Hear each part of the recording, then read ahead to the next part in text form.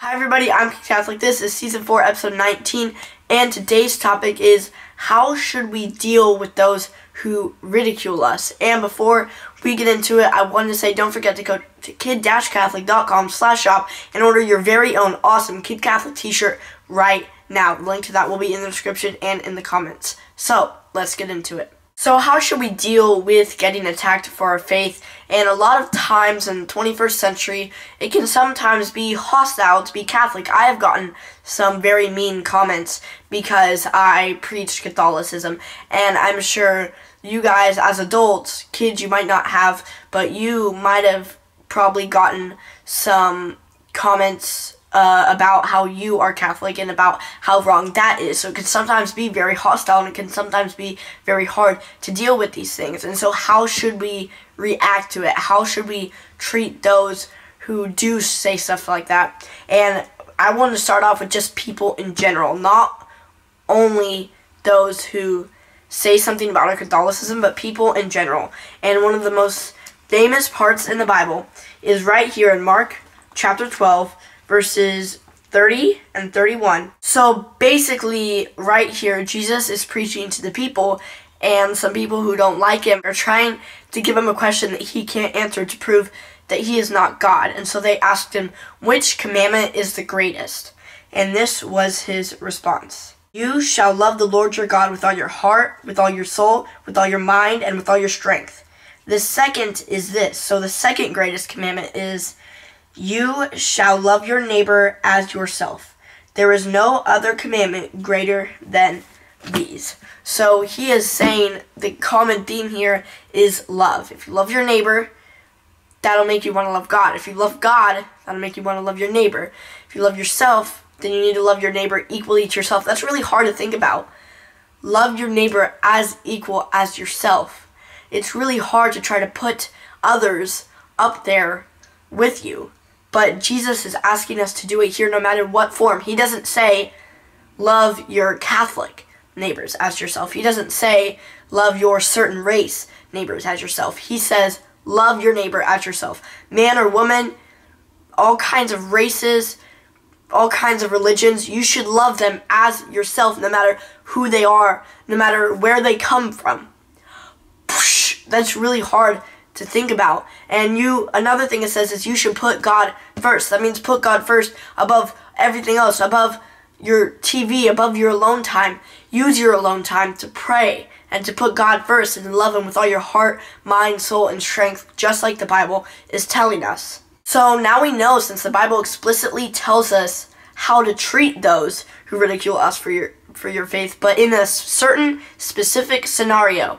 If you're standing, let's say, in a line at a fast food restaurant, and they're wearing a Catholic t-shirt, and this person behind you kind of says, like, that's wrong, or you shouldn't be doing that, or you get some comment on your Facebook post or something, what should you say back? And the Catechism of the Catholic Church right here has a very explicit answer. Right here in the CCC 2477 it says, respect for the reputation of persons, no matter what form of religion, forbids every attitude and word likely to cause them unjust injury. He becomes guilty of rash judgment who even tactically assumes as true, without sufficient foundation, the moral fault of a neighbor. So if you assume that something is doing something wrong and you don't have any proof, then that is a sin, that's wrong, that's rash judgment, and we shouldn't treat others like that. But more specifically, of detraction, who without objectively valid reasons discloses another's faults and failings to persons who did not know them, and then of calumny, who by remarks contrary to the truth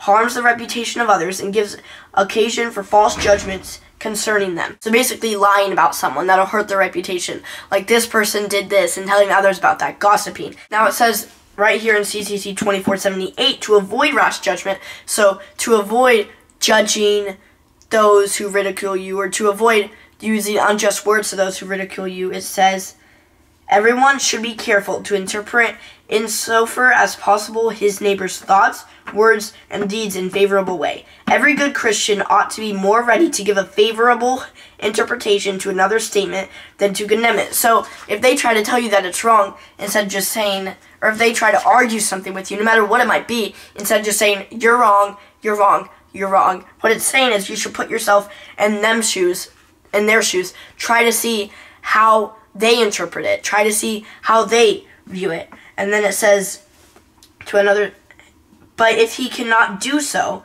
so if you really can't interpret what their view is, let him ask how the other understands it. So you can say, well, how do you see it? Instead of trying to imagine how they see it, you can ask. And if the latter understands it badly, let the former correct him with love. So it's not saying just argue, it's saying correct him with love. I want to stretch those words. Correct him with love. That doesn't mean argue, that doesn't mean yell. That means calmly, lovingly, try to tell them the truth. Try to tell them what we know. And then further it says, if that does not suffice, let the Christian try all suitable ways to bring the other to a correct interpretation so that he may be saved. That is the ultimate goal. I want to stretch those words, he may be saved. I love this part in the CCC. You want to use all ways possible, no matter what it is, all suitable, so kind ways possible, to try to get them to understand. We love them, right? Our goal on planet Earth is to get people to heaven, right? To get ourselves to heaven and to get others to heaven. That is the ultimate goal, right? And we need to do so not in a harsh, arguing way. We can't just yell at somebody who ridicules our faith. We can't yell at them no matter what form it might be. Maybe it's over the internet, maybe it's in person. We need to calmly try to get them to the correct interpretation so that they too may discover Jesus and so that they too may find God. So the simple answer to how to deal with those who ridicule you for your faith is love. And not only love others, just like the Bible tells us, love God too and put God first and show others that you're putting God first, not only in words but in actions as well. People know that you're Catholic and that you love God, yet you do something terribly wrong, a sin. Maybe it's not terrible, but it's a sin. We all sin. Not one of us is perfect. We should try our best to act exactly like Jesus did. Obviously we can't because we sin, but we should try our best to not sin and to show a perfect reputation, to show what a Catholic should act like, so that others are affected by our kindness and by a Catholic's kindness, so that others can convert and we can get more people to heaven, which, like I said, is the ultimate goal. So now that the topic is done, do you guys know what it's time for now? It's time for the Saint of the Week. Back at the Saint Sofa, and today's Saint of the Week is Saint Lawrence.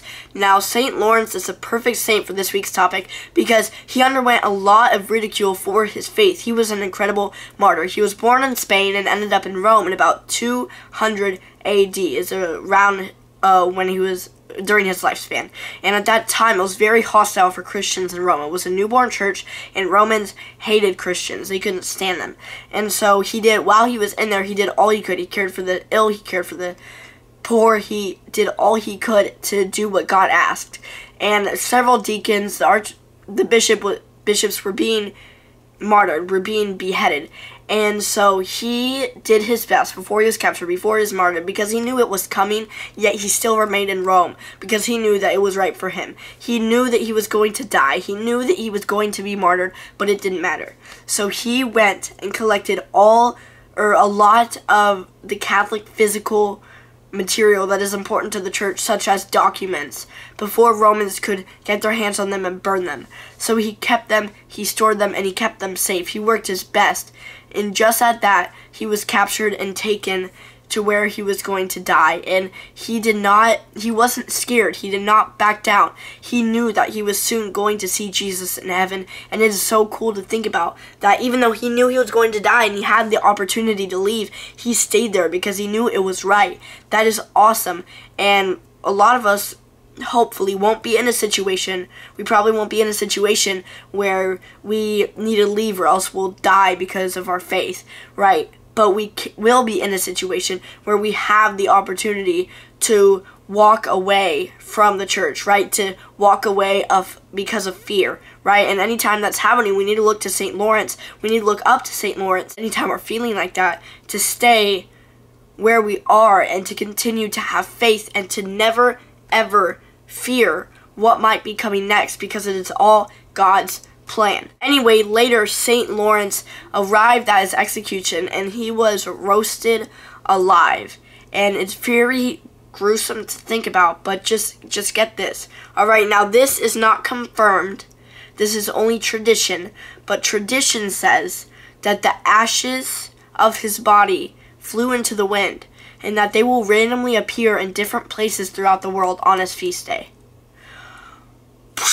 Again, that's not confirmed, that's not for sure, but how awesome does that sound? That is actually awesome. And so, like I said, we need to look up to St. Lawrence, to pray through St. Lawrence anytime we feel like we just want to walk away, anytime we fear the future. We need to know that it is all God's plan and that it will be okay. And we also need to know to kindly treat those who ridicule us, just like I talked about in the topic, just like St. Lawrence did. So, thank you guys so much for watching. Please like the video. Please click the red subscribe button down below and the bell next to it. That way you get notified when I come out with a new video. Also, like I said, don't forget to go to kid-catholic.com/shop right now and order your very own Kid Catholic t-shirt. Also, don't forget to comment any topic or saint suggestions that you might have. Check out all 3 of my social medias, Twitter, Facebook, Instagram. The link to all 3 of those will be in the description and in the comments. I'll see you guys next week, and hi Brielle!